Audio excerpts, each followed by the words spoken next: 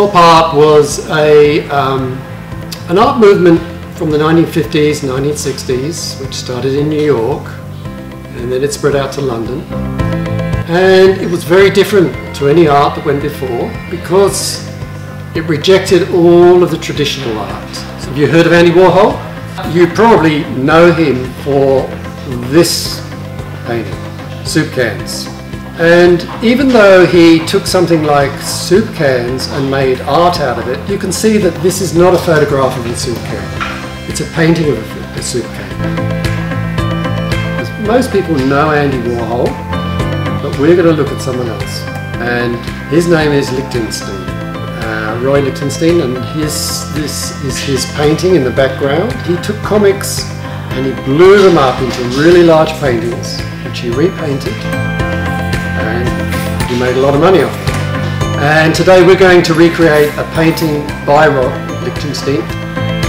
We start with a guide at the bottom. And it's really important we put guides in because it's hard to draw this thing freehand. And they don't have to be, you don't have to be too accurate. You don't have to use a ruler, you can just put them in sort of roughly in the right area. So at this stage I'll make just the single line. So single line here,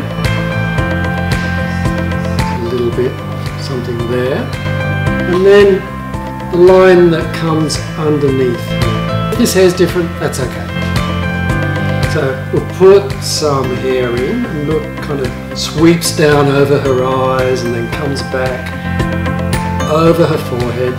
So there's a line there. There's a couple of lines there we can put in for hair.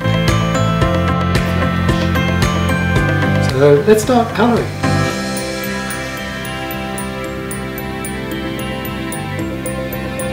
Make sure you put the colour where the colour goes.